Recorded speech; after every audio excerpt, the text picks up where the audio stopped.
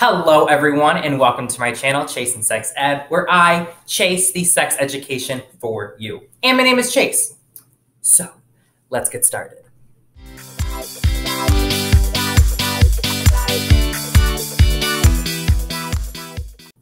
Hello, my name is Chase and I identify as a queer trans man. I am also a comprehensive adolescent pregnancy prevention educator, or CAP educator for short. I joined together with family peer advocate Karen Fuller, who is a parent of a trans teen, to develop a curriculum for parents of trans and gender expansive youth to teach them how to talk to their kids about sex education.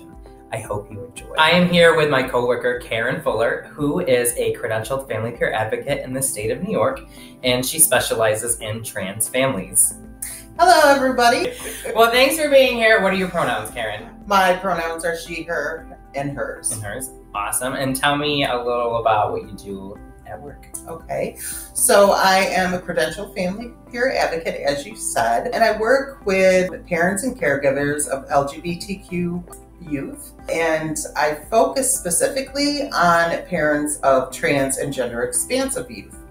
So I got the opportunity to grow up with Karen. My mom actually went to parent group at the time with her, and now Karen actually runs that same parent group. So we go way back. We kind of became a dynamic duo, and we created a lot of education for parents of trans youth and for the trans youth themselves. So I'm sure Karen will be on another time besides this video, and I am super excited. So am I. So today we are doing our presentation, Sex Education for Parents of Trans and Gender Expansive Youth. There's going to be some great information that anybody can take away. So in today's presentation, we are going to go over 5 things with y'all. The first thing that we're going to do is go over what is the risk. What is the risk for STIs or unintended pregnancy for trans youth? Next, we're going to talk about how to talk about sex with your teen. Then we're going to go over birth control options with gender-affirming hormones. We'll be covering using barrier methods. And then we're going to end with sex toys and prosthetics. So Chase, tell me, what are the risks? Well, unfortunately, we don't really know. There's not enough accurate research. As a former HIV tester, I can tell you that a lot of the times in the state, people who are trans are counted as sex assigned as birth when they're being tested, and not as their true gender identity. And then there's also a lot of people who aren't out as trans. So that skews the numbers when it comes to research that comes out of New York State. But what we do know is that transgender women are at a higher risk than men for HIV, and that gender-affirming hormones don't prevent pregnancy, which is a common misconception. Being on gender-affirming hormones can lower the ability to get pregnant or to get somebody else pregnant, but it does not it's not considered enough to be a form of birth control. So here are some stats from the CDC about what we do know about HIV and transgender people. In 2017, the percentage of transgender people who received a new HIV diagnosis was 3 times the national average. Nearly 2/3 of transgender women and men surveyed in 2014 and 2015 reported never testing for HIV. And in 2019, an estimated 14% of transgender women had HIV. Wow, so if you think about how many people who are trans who aren't getting tested, when the ones who did showed to be 3 times the national average, just imagine how many people have HIV who are transgender who don't even know it. Right. All right, so Karen, why are trans people at a higher risk than cis people for HIV? I would say because there's stigma, discrimination, a lot of social rejection, and exclusion overall. I'd have to agree. Like, take, for example, a transgender youth who's like under the age of 18 who's been kicked out of their home because they now openly identify as being trans. They've just lost their health care because they're on their parents' insurance. They don't have a way to get to school because, where's the school bus going to pick them up if they're not at their house? They are too young to hold a job. They just lost their housing. They have no place to live. So they're now on the street or in shelter, and they're probably turning to sex work or like the selling of drugs just to survive. Yeah, exactly. And that's, overall, that's what I try to avoid with families that I work with. My goal is always to get parents and their youth on the same page. So we are now moving on to where we're going to discuss how to talk to your teens about having sex. So here are some great tips that you can use. 1, not all at once. It's too much information to possibly give one teen at once where they're going to really remember and get what they need out of it. I recommend small conversations over a long period of time, ideally starting with puberty conversations so that your kid knows that you are a trustworthy, non-judgmental person that they can come to about sexual health issues. 2, you won't have all the answers. It's impossible to have all the answers. What I recommend is taking that opportunity to look up the correct information together. And so you are creating this bond with your kid where they know, even if you don't have the answers, you're going to help them find it. 3, use the words internal organs and external organs instead of penis and vagina. This way, if you have a trans teen who has a lot of dysphoria with their parts, you're not bringing up any negative emotions around that, and you're kind of just giving a general internal organs or external organs. And you can even say people with penises and people with vaginas. It just depends on what your teen is comfortable with, which brings me to my 4th tip. Ask what terminology they're comfortable with. If you don't know, it's totally okay to ask them, and just try your best to use whatever terminology that they're comfortable with. Mistakes happen. If you accidentally say the wrong thing, just be like, oops, sorry, correct yourself and move on. My next tip is stay away from pronouns like he and she. This way you will not be assuming the gender of your teen's future partner, and you're really coming at this in a non-judgmental way where you're not implying that they need to be straight or in a heterosexual relationship. Stay away from the word should. Should is almost like telling them what they have to do, and teens are very stubborn. Oh, yes, they are. Yes. And so if you tell them that you should use condoms, they're going to want to do the exact opposite. Exactly. Try to word things in a way where it makes sense to them to do it instead of them feeling like, oh, you're just my parent telling me to do this. So instead of saying you should use condoms, you can say something like using condoms will protect you from HIV and STIs. And lastly, stay away from personal questions. I know that this is your child and they're always going to be your baby and you want to make sure that they are 100% safe all the time. But the last thing your teen is going to want to do is answer really personal questions. And that doesn't mean that you don't ask them what you need to know about their health medically. That's like, are you sleeping with Kyle? And like asking the details of the type of sex that they may be having. You're more likely to get backlash to where your teen isn't going to want to talk to you at all if you go down the route of personal questions. I recommend instead that you start those small conversations over time so that your teen feels comfortable enough to come to you with the more personal details if they need. Why these tips are so important, why they make sense to use with your trans teen. So if we take a look at this, what's called the trauma resiliency model, my therapist actually showed this to me a while ago, and I've used it in my education ever since. So if we look between these blue dotted lines, that solid black wave, that's the normal highs and lows of everyone's day. But if you have a traumatic event, like a trigger of a traumatic event doesn't need to be anything really substantial. People think that trauma has to be like a really bad car accident, something really gory, or like war. For a trans youth can just be constantly being misgendered, constantly being dead named, things like that. So if you use pronouns like he and she, that's going to be that electric bolt that comes in. And then you see the red line of where they can either go all the way up to edgy, irritable, mania, anxiety and panic, angry outbursts and pain, or all the way down to depression, sadness, isolation, exhaustion, fatigue, and numbness. So if they go all the way up, you're most likely going to have a screaming match with your teen, and they're not going to want to talk to you, and they're not going to be hearing anything you're saying. If they go all the way down, they're either going to just ignore you, or they're going to yes or no you to death, and they're really not listening and getting the information that they need either. We're going to talk about what to do if you're getting pushback from your teen.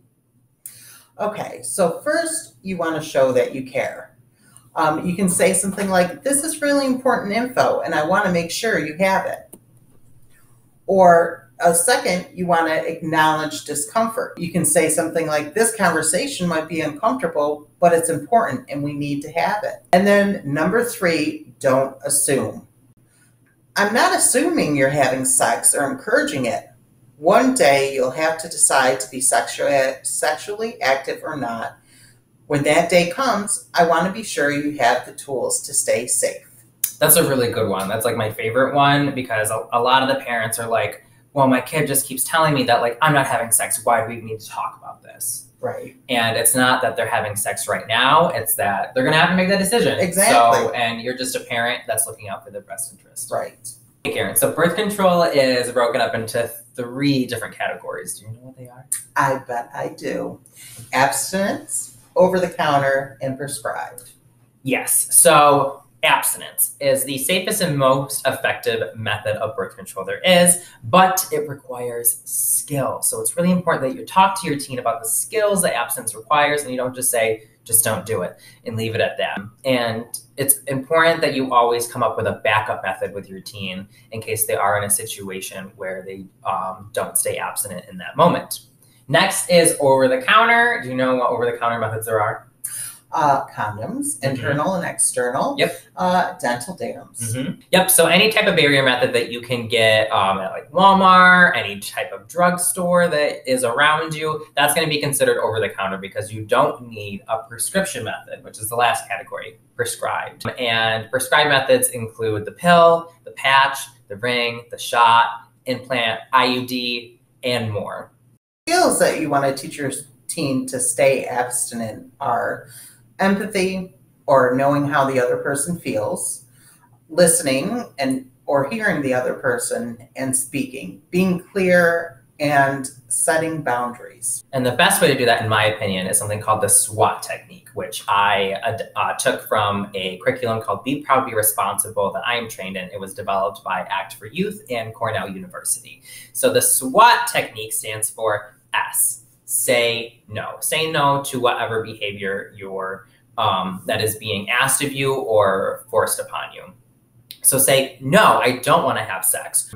And then W, which is explain why. So no, I don't want to have sex. We don't have condoms. No, I don't want to have sex. I'm just not ready, whatever the reason is. And then A is provide alternatives. So I don't want to have sex, but we can go see a movie. Or we don't have condoms, let's go buy some.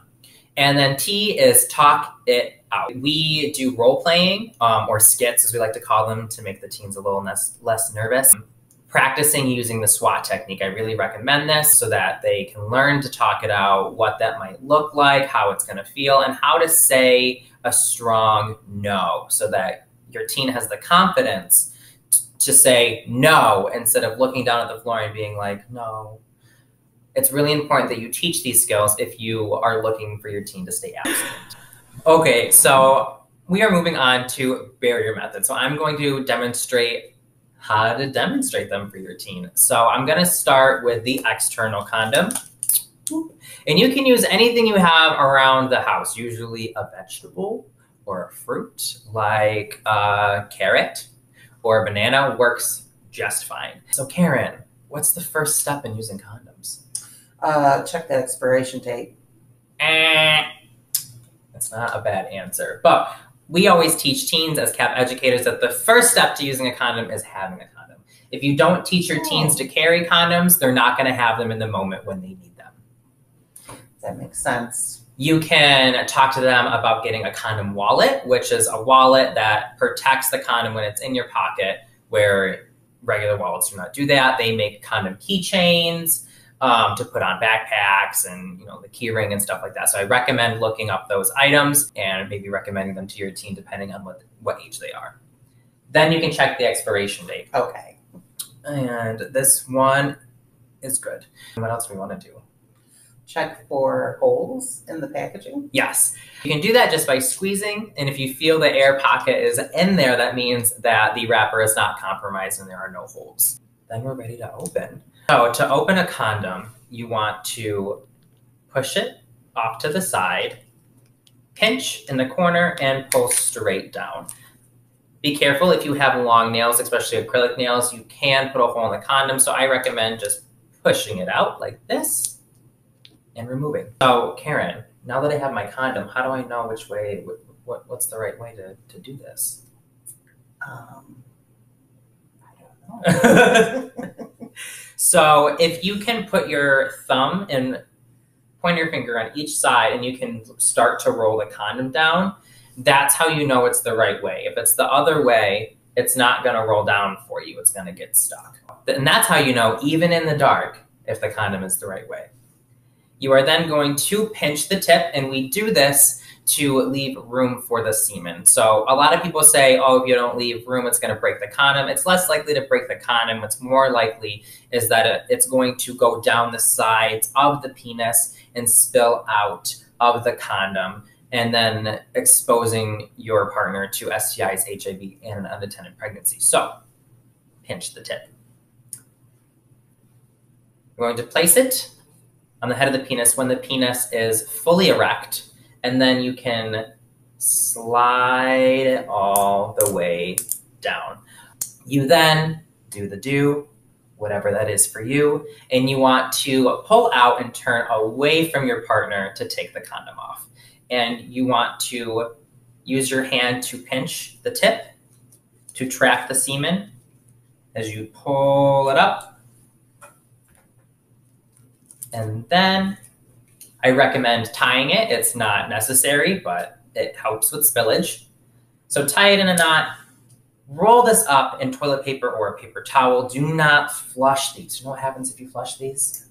You'll have a huge plumbing bill, I imagine. You will have a huge plumbing bill. And if you are a teen, your parents will not be happy that they found a used condom in their septic that cost them thousands of dollars. Yep. So throw this in the trash can and make sure that you put it in an area where your pet cannot get it. Dogs are great at sniffing out condoms and tampons and eating them. And this will also cause a very expensive vet bill as well. Okay, so next I am going to talk about the internal condom. Labeled the female condom, but that is wrong. I refer to it as the internal condom, one, because it's more trans-inclusive, and because you can use it more than just a vagina. You can also use it for the back door, anal sex. Yeah.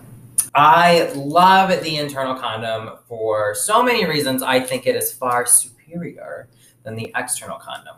One, it's always latex free. It's made of polyurethane, so you never have to worry about an allergy.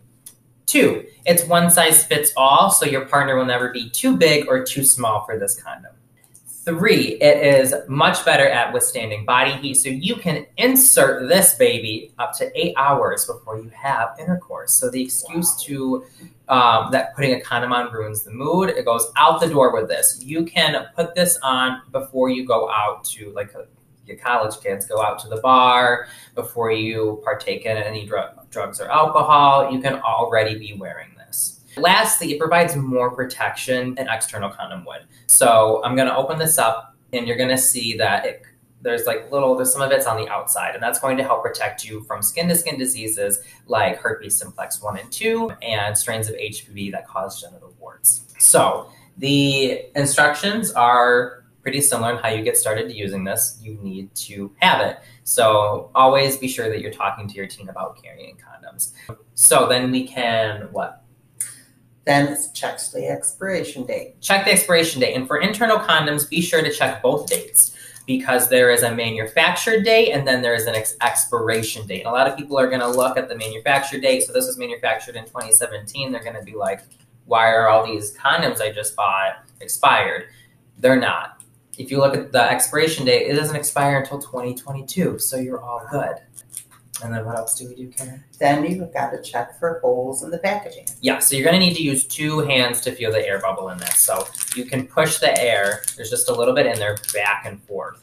And if there is no air, then you know that there's a hole and you should not use it and you should get another one.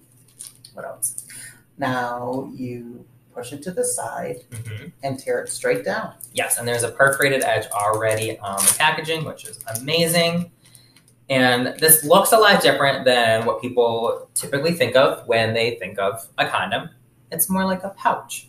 And you need to give your body about 5 minutes at least for this to warm up to the walls of the vagina or the anus, or you're going to feel like a plastic bag. You're literally going to be Katy Perry singing about how you feel like a plastic bag.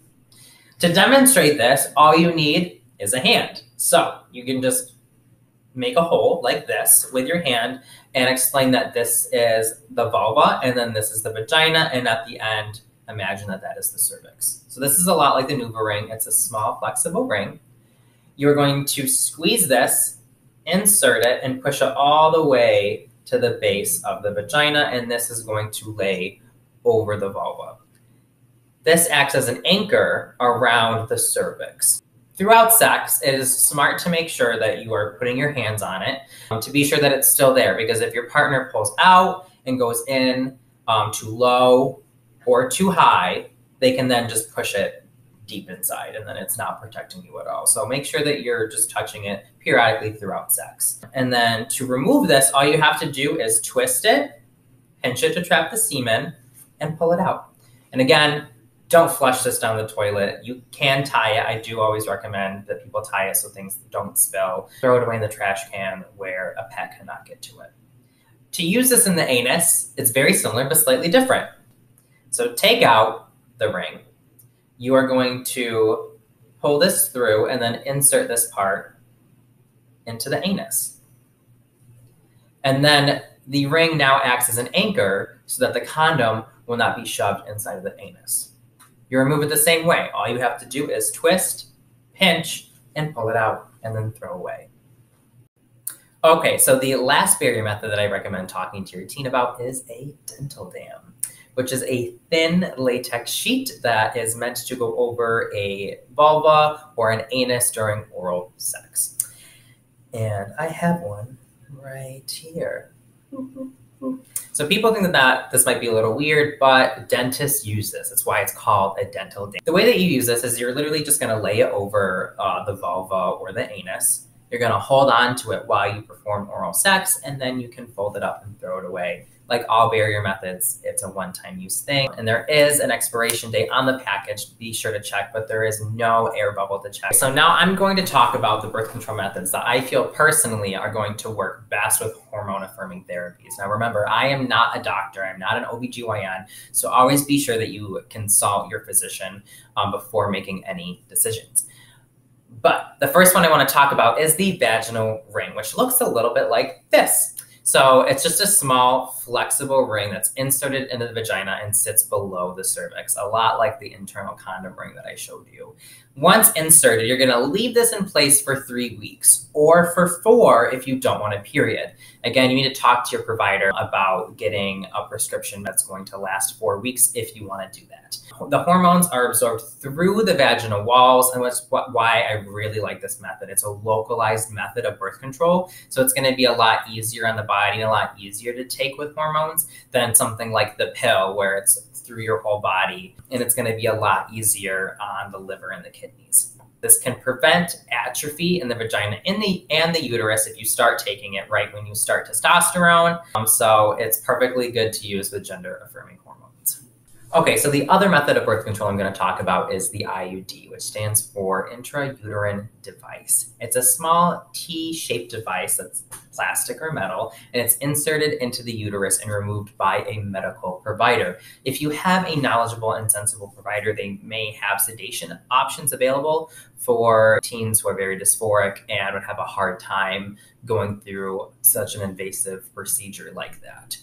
With these, your period is going to become worse before it gets better. It's really common to have cramping for anywhere from a few days to a few weeks after you get this in, but it's good for anywhere between 3 to 12 years, depending on which type of IUD you go with. It does not protect against STDs, and it's good to use with gender affirming hormones. So there's 2 different ways you can go. You can go for a non-hormonal or hormonal methods. If you go for a non-hormonal method, it's called Paragard. There's only one. It's made of copper, which is toxic to sperm. So as the sperm enter the uterus and come in close contact with the copper, they are either going to die or they're going to like swim in circles like they're really drunk and then they can't get to the egg. This one is good for up to 12 years, and it's preferred by most trans people who don't want estrogen or progesterone in their body.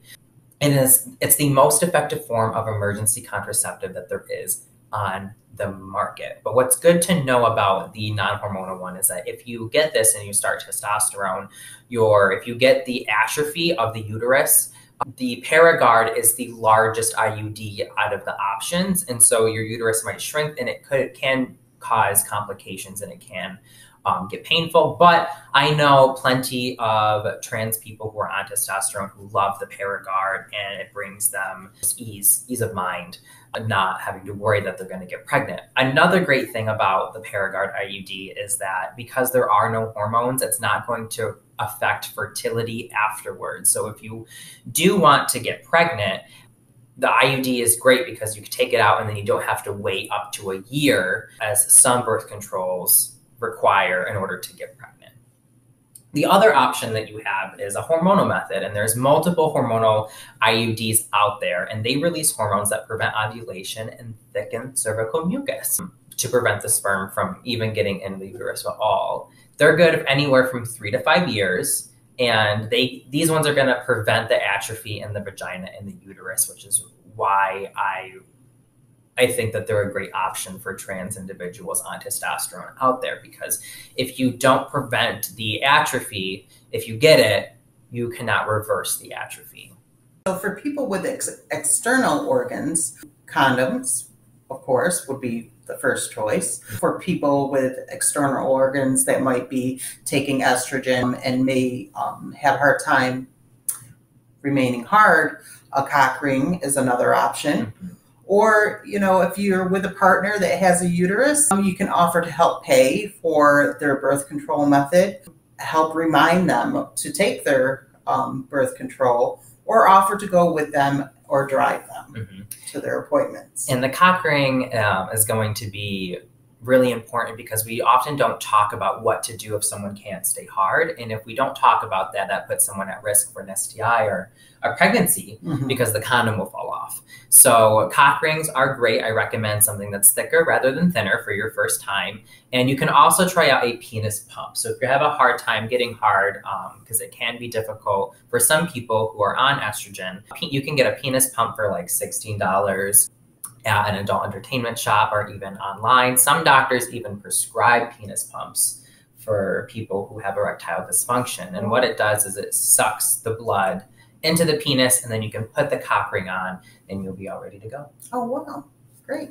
So we are moving on to sex toys and prosthetics. So why would somebody who's trans want a sex toy or a prosthetic? Well, it might be because they're not comfortable with their parts, and a sex toy or prosthetic can help eliminate dysphoria. They may want to have penetrative sex in order to feel closer to their partner. So being able to buy a toy or prosthetic that would allow them to do that is very appealing. It might be for masturbation. Some people who are trans might not feel comfortable touching themselves with their hands, so they might want to use an object to do that to help eliminate some of the dysphoria while they pleasure themselves. And let's be real, just because it's fun and it feels good, that's why most people use sex toys and prosthetics. It's human nature, I guess. And just some quotes from Forbes magazine to kind of put into perspective why it's important to talk about sex toys and prosthetics with teens. So globally, the sex toy industry is predicted to grow by 9.9 billion between 2019 and 2023. Wow. So a lot of people are using sex toys and prosthetics, and they're just not talking about it. Market giants may be content to sell exclusively to straight cisgender people. Independent retailers are reporting increased demand for inclusive gender-neutral designs and marketing, and many retailers are adapting. So we have more options for trans people than ever before when it comes to gender-neutral marketing and products designed specifically for trans people. And lastly, even if everyone were cisgender, that doesn't mean they'd all use the toy in the same way. People want to explore sexual pleasure for themselves and don't necessarily want to be told how to use something. It's not just trans people who are over the gendered marketing. Cis people are as well. We're sick of going into adult entertainment stores and seeing just like women on the cover of a product when a product could be used to also stimulate someone who identifies as male. And talking about it. So Karen, what should we talk to our teens about when it comes to sex toys and prosthetics? You want to let your kids know that toys and prosthetics can transmit STI and HIV. It's still possible. A lot of them are porous, and therefore, you know, they can hold that STI or HIV. You also want to use condoms if you're going to share them for the same reason, right? Because they can spread HIV and STI. You want to talk about what materials, you know, are good and what they're made of. What ones do you recommend? I always recommend either metal, glass, or 100% medical grade silicone, because anything that is a jelly material is going to be really porous and is just an infection waiting to happen.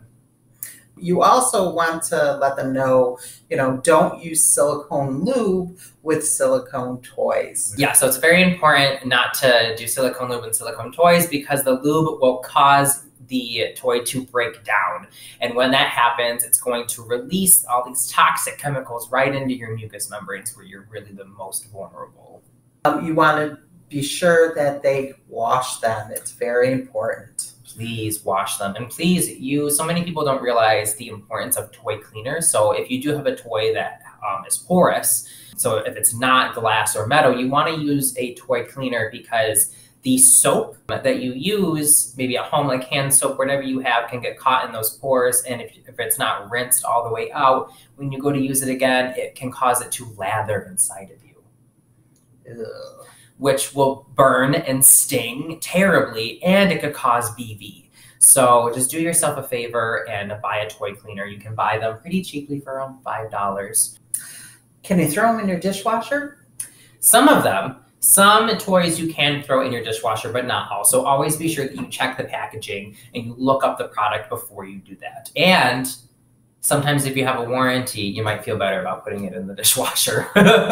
Some of them you can boil too. You can boil 100% medical grade silicone to disinfect as well. And you also want to talk about the proper way to store them. Absolutely. So you want to be sure that they know that they are 100% dry before they put them away, because the bacteria will grow. It can cause infections if they are put away wet. Some prosthetics that are more realistic have higher upkeep and maintenance, and they have to be cornstarched regularly. So after you wash them, you want to cornstarch them before you put them away. I recommend storing silicone toys in their own separate bags so they don't touch each other, because when silicone and silicone come together, it causes the toys to melt. And you're wasting a lot of money, because these prosthetics are not cheap. Okay, just to give a recap, my name is Chase. I identify as a queer trans man, and I am a CAP educator, which stands for Comprehensive Adolescent Pregnancy Prevention Educator. And I am here with Karen Fuller. And I am a credentialed family peer advocate, straight cis woman, but parent of a trans youth. And today we went over the known risks of HIV for trans individuals, how to talk to your teen about sex, birth control methods and hormone-affirming therapy, using barrier methods in sex toys and prosthetics. If you like this video, please give it a like down below and subscribe to this channel, and follow me on social media at ChasenSexEd so you are updated when my next video comes out.